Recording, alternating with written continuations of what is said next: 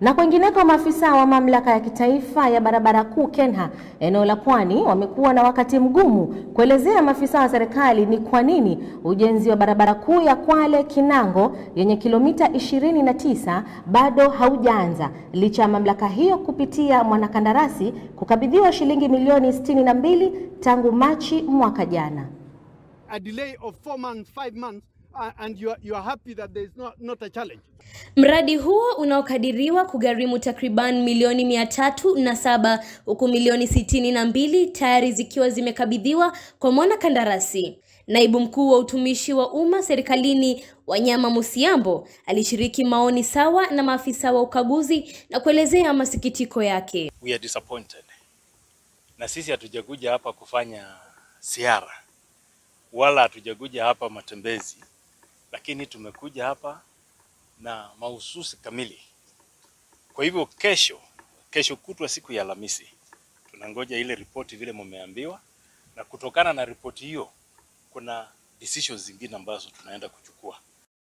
Mkurugenzi wa KENHA kanda ya Pwani Eric Wambua hakuweza kutoa maelezo ya kuridhisha kwa timu ya wahudumu 11 waliotembelea eneo hilo kuhusu kwa nini uwekaji lami wa barabara haujasitishwa. Most of the challenges have been discussed by the Kenya Forest Fund Services, and one of the challenge was the 11 kilometers. Yeah. The 11 kilometers of clearing issues. Kulingana na mwanakandarasi, mradi huo utafanywa katika kipindi cha miaka 3 kufikia mwaka wa 2024, lakini maafisa wa serikali wanapinga hili wakisema halifai na ni jambo la kupoteza muda. Listen to what the PS is saying. If you are going to do 29 kilometers in 3 years, what are you telling me? What you are engineers? Engineers. Why?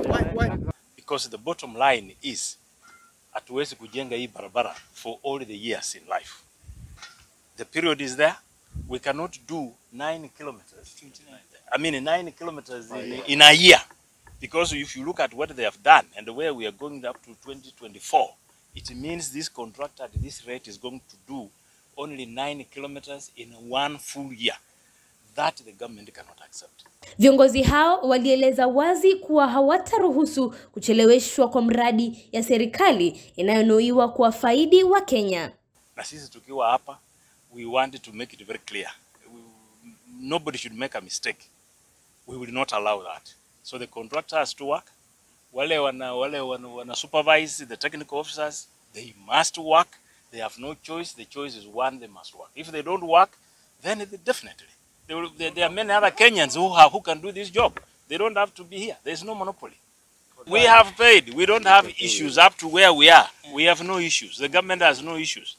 It is this fellow who has not started, and that's why we are mad. Nikiripotia runinga ya Boss, jina langu ni Joy Kaleche.